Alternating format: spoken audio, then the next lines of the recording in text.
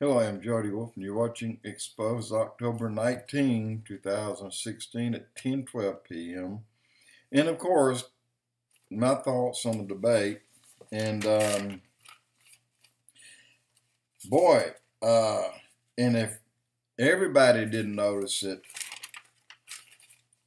I wrote down everything that I knew that most people knows are open lies from Hillary Clinton.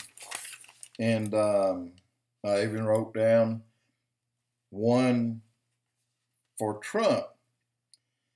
But starting out on the amendments, and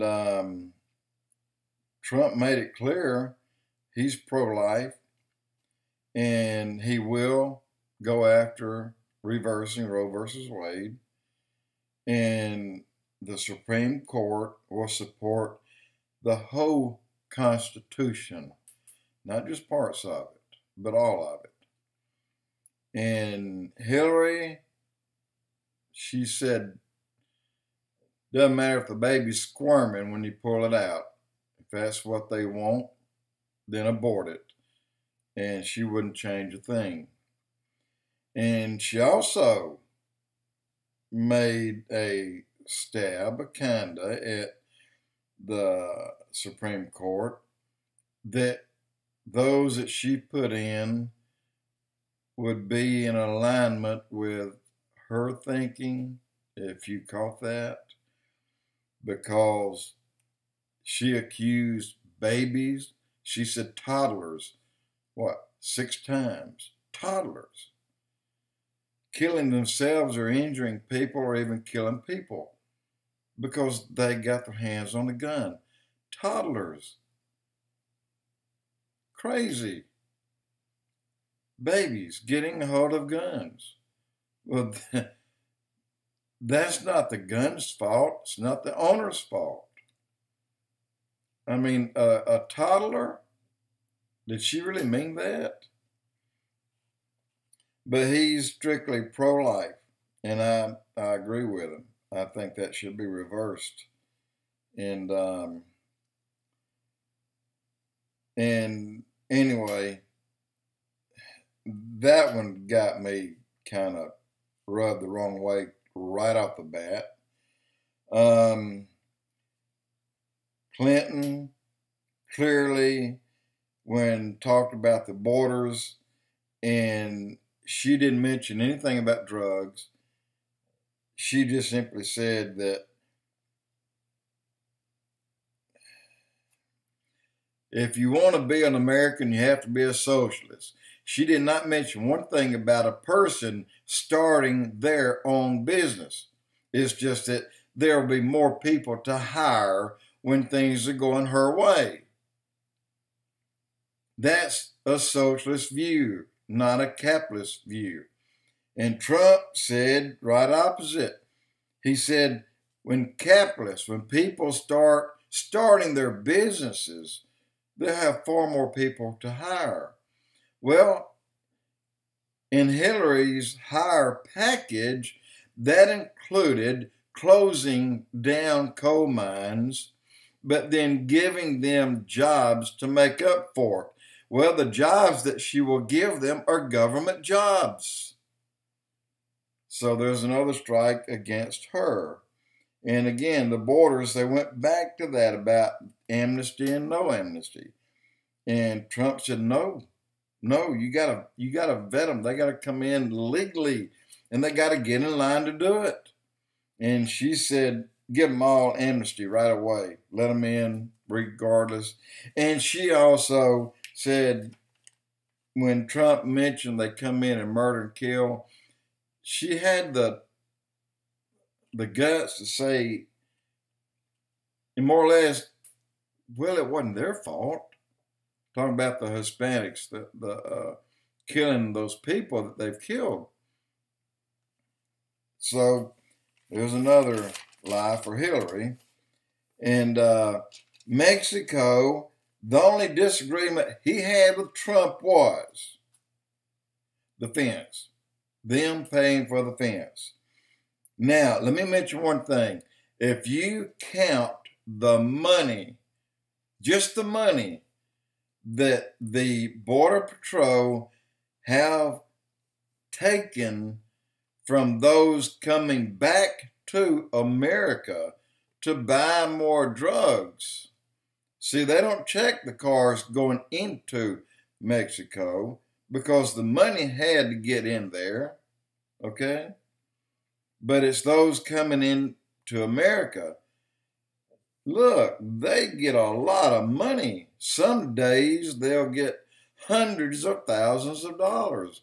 I saw days where they've had over $2 million in a single day. Just stuffed in every place they can stuff them inside of a car. And, but still, Clinton ignored that. She wanted to disregard any of that, and she said speed the process up. And Trump said, no, you got to take your time on that. So he won, to me. Not hands down like I thought. He won by field goals, not big touchdowns. And the tax breaks on the wealthy. Well, you know what? I always tell this story. When Jimmy Carter was president, he made his $200,000 being president. His peanut farm, however, earned him $20 million. Let me tell you how much tax he paid, and I'll always remember this because I had gone into business first for myself in 1977. And going back and looking at Jimmy Carter's federal tax that he had paid on the $20 million plus the $200,000 per year for 4 years. And my first year as a business owner, I paid more federal tax than Jimmy Carter did. And I assure you, I came nowhere near making $200,000. I made more like $60,000 or $70,000, but yet I paid more federal tax than Jimmy Carter. And for her to say that has not been going on is a lie. So that's another lie I caught her in. And talking about NAFTA, the reason these Ford and other dealerships or automakers are in Mexico and other places because of NAFTA. And then when she jumped all over Bill Clinton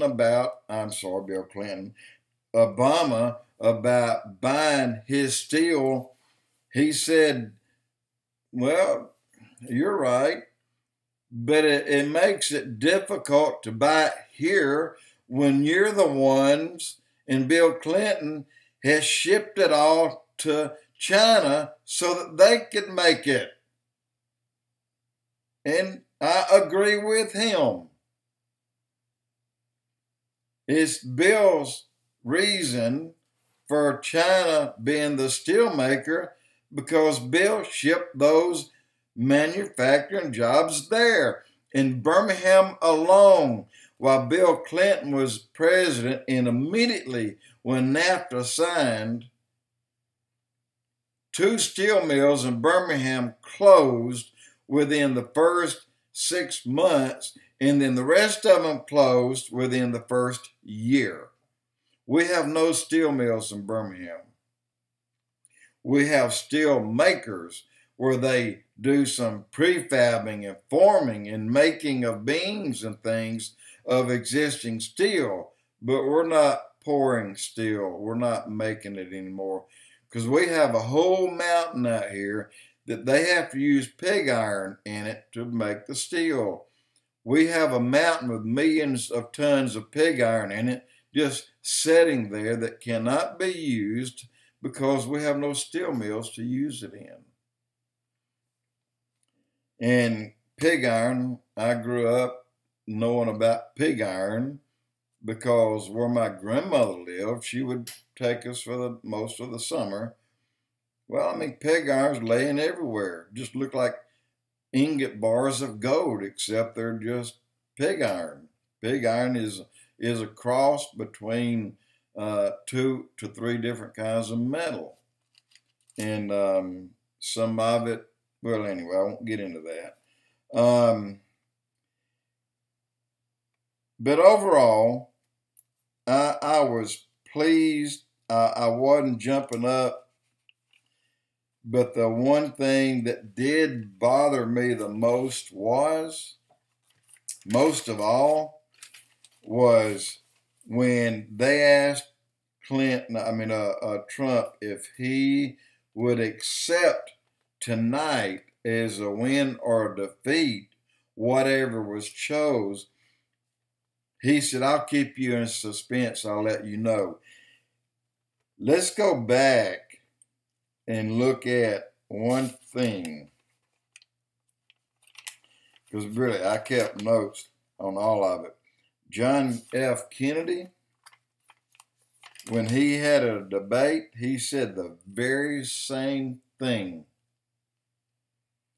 And the reason he said the very same thing is because part of his party split and went to the other party. And they did the same thing to him as what the Democrats did when the Republicans joined them to fight Donald Trump. It happened to John F. Kennedy the same way. And he would not agree to it because he knew that there were still attacks coming. Donald Trump knows there are still attacks coming. And Kennedy said, "No, I will not." He said, "I will tell you when the election is over. In fact, you can tell yourself when the election is over." So when Juan Williams steps up, who is an ex-CNN guy, and Brett Hume, which is an ex-CNN guy, and someone else ex-CNN, and then Megyn Kelly, for Fox, but she should be CNN, kind of pointed fingers at him and said, well, he won the debate. They said that, and all of them said it. But he lost it by not agreeing to accept win or defeat by the majority. And I would not have either. Again, there are still things happening. And what made him say that was just everything that he found out yesterday and day before. Because he did remind them. He said, you look at 24 hours ago, just what we found out. And he tried to tell Chris, would you, based on what you just found out a day ago? So I agree with Donald Trump right there. I believe he won. I believe he's going to win. I believe he's going to be the president. I just have to lean his way. I just don't believe that he won by huge touchdowns. I believe he won it by field goals. And he had a lot of field goals. Jody will expose.